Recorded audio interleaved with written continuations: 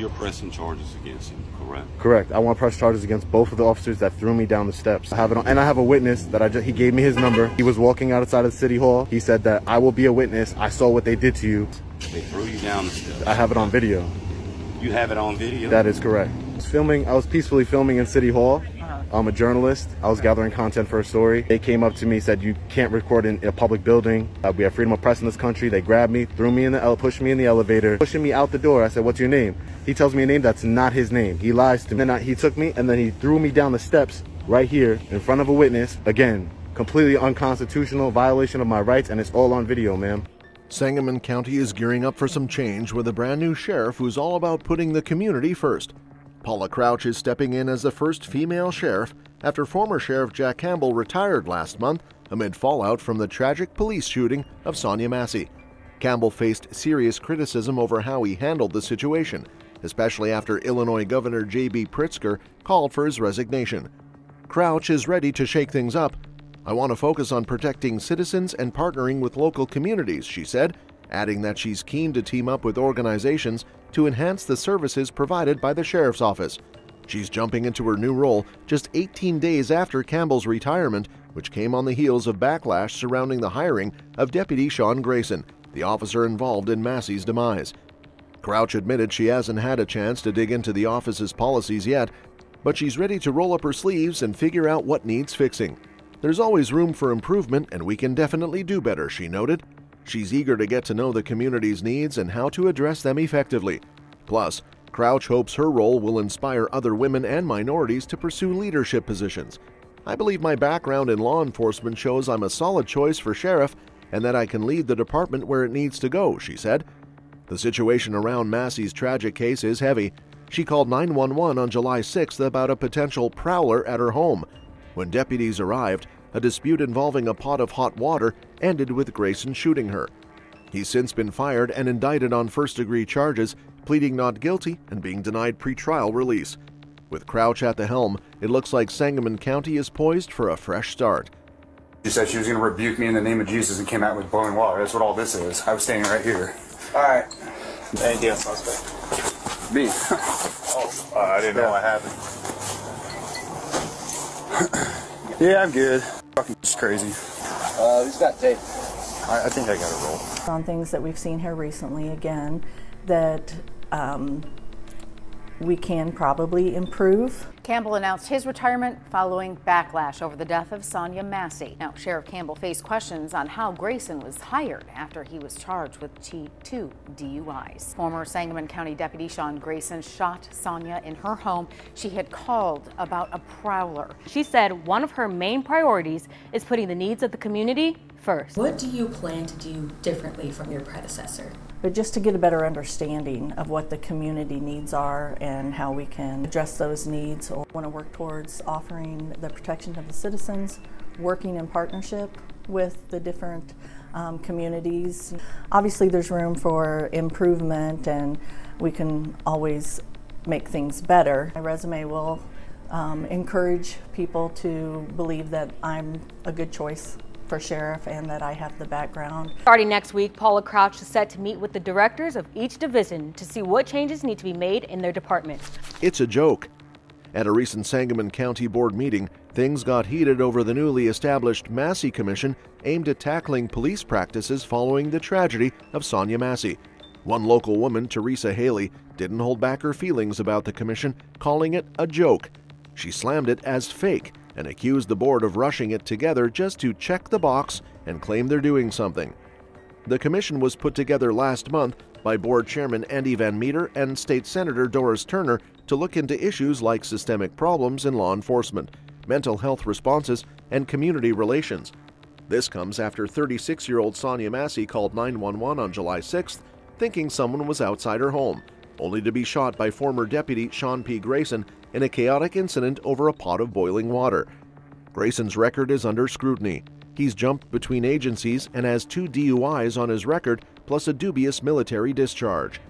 The commission, co-chaired by Jerry Cruz from the SIU School of Medicine, Reverend T. Ray McJunkins from Union Baptist Church, and Nina Harris from the Illinois Commission on Equity and Inclusion, kicked off its first listening session on Monday. While they haven't named all 12 commissioners yet, McJunkins confirmed that 9 members, including someone from the Massey family, are on board. But not everyone is optimistic. Jenna Broom expressed concerns about the lack of subpoena power, saying, "This commission really is nothing. I hope there's a way to get all the records and documents we need." Brianna Roberts chimed in, stressing the need for transparency in appointments and warning against bringing in people with questionable backgrounds. Sangamon County deserves better, she declared. Haley, who runs her own PR firm and stands with the Massey family, criticized the decision to name co-chairs without letting the commissioners weigh in. That's bold transparency, she pointed out. That's what gets people to buy into it. With so many strong opinions in the room, it's clear the community is eager for real change. Little ticked over asking her for her license, and he didn't have to give him her license. She was in her home. He's standing pretty close. Situational awareness. She said, "I rebuke you in the name of Jesus," and that man lost his shit. I will say it until I turn blue in the face, and literally her in cold blood. He says, huh? She says, "I rebuke you in the name of Jesus." This sets him off. He goes off at being rebuked. I believe this wholehearted. Better effing not, or I swear to God, I will shoot you in the effing face. They were irritated going up to her door. This was an innocent woman. Okay? I could hear it in their voice asking her for her ID. He saw her put the pot down. He keeps saying, "Drop the pot, drop the pot, drop the pot." This guy should have never been in law enforcement, and he deserves to be in prison for the rest of his life. Yeah, she's still breathing, but she's losing a lot of blood. No remorse. Nothing. A fresh storm. But Springfield's woes don't end there, as there's a fresh storm brewing, and it's got everyone buzzing about former Police Sergeant Michael A. Egan, who just got hit with aggravated DUI charges after a nasty accident.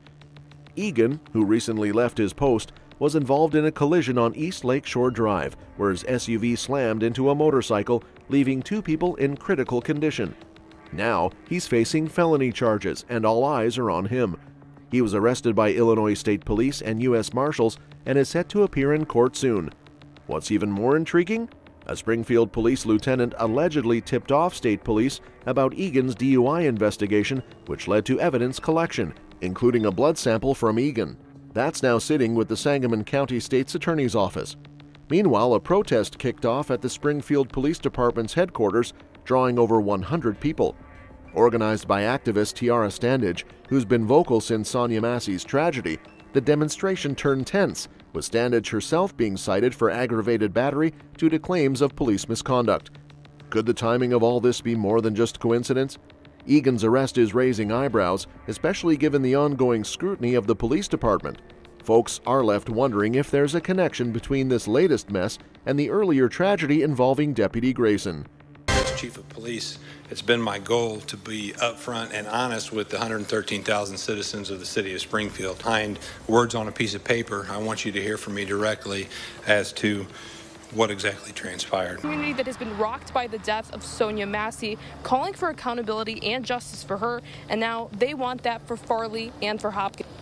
Donna Massey, the mother of Sonya Massey, who was shot and killed by a Sangamon County deputy, also attended the protest. Former officer hit 2 motorcyclists last week. He has now been arrested for DUI. 2 people on the motorcycle were thrown and taken to the hospital and were seriously hurt. State police say Michael Egan hit 2 people on a motorcycle. On Thursday, police say Egan hit Chelsea Farley and Trevor Hopkins. State police say Egan was taken into custody this afternoon, and he's currently behind bars at the Sangamon County Jail. State police say they did a blood draw on Egan, and they later gave the results to the Sangamon County State's Attorney's Office. Today, protesters were outside the police station for a little over 3 hours, calling for justice and accountability for Farley and Hopkins, which resulted in him being arrested for a DUI causing great bodily harm. Police pushed them out, then they went back in. They were pushed out again, and I saw a protester throw water at police, and while I was also out here today, protesters said someone was detained by police following the incident. The problem keeps piling. To make things even worse, Grayson has tattoos linked to white supremacist groups. This raises some serious questions about whether he saw Massey as an easy target because of her race. His troubling connections to extremist ideologies, along with his checkered past of misconduct, makes this whole situation even more disturbing. This case isn't just about what happened to Sonya Massey, it highlights a bigger problem. Black people, especially black women, often face serious risks even when they're just trying to get help. It's a glaring sign that we need real substantial reform. Politicians love to make grand statements about police reform and racial justice during election seasons, but when the cameras are off, action often falls short. The fight for justice for Sonya Massey is more than just about her case. It's about confronting the deep-seated racism that puts lives at risk. We need more than just talk. We need serious, comprehensive police reform and leadership that takes these issues seriously. An anti-black hate crime bill could be a start. If officers knew there would be tougher consequences, maybe they'd think twice before acting out. Grayson faces first-degree charges, but that won't bring Sonya Massey back. If the government had been more proactive in addressing racist policing and white supremacy, maybe she'd still be here today. An alarming situation. The situation for black women in America when it comes to crime is downright alarming. Recent data shows that black women, especially those aged 25 to 44, are 6 times more likely to be slayed compared to their white peers.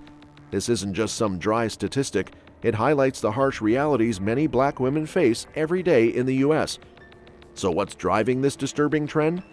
It's a messy mix of structural racism, economic challenges, and a lack of access to vital resources like housing and jobs. Add to that the easy access to guns, and you've got a recipe for increased violence. To tackle this issue, we need to make talking about DV a normal part of our conversations and confront the roots caused behind these disparities. With more people pushing for stronger gun laws and working to break down systemic inequalities, it's clear that we have a lot of work to do to protect black women and make sure they're no longer carrying the weight of America's failures. That's all for this video, folks. We'll see you next time.